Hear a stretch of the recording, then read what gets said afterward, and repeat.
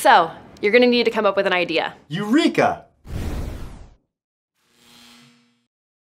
This is stupid. Do you guys even know why we're saying this? To do this, we'll cover creativity exercises, brainstorming, and finally, choosing the right problem for you to solve. Apparently, Archimedes was like getting into a bathtub and he said, Eureka.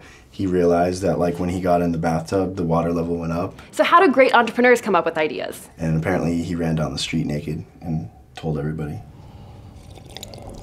There are lots of approaches. Listing your own frustrations.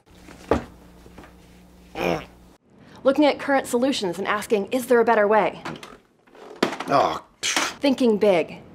Listening to customers. So what do you think? Getting inspired from great startups. The only wrong approach is to think that the perfect idea will just come to you. It will come to me.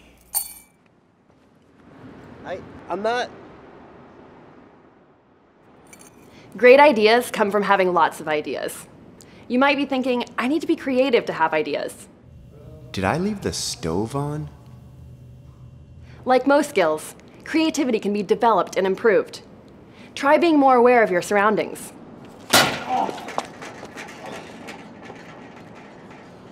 Notice where things aren't working. Hello? Hello? Damn. Or where there's a need. You could try taking a different route to school or work every day. Yeah, I'm gonna be late. Again. Or try new activities or foods. Not bad. Good ideas can come at any time.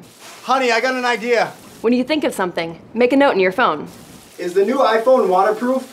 Next, we'll go over a few creativity exercises before moving on to brainstorming. Now double your money and make a stack. I'm on to the next one, on to the next one, on to the next one.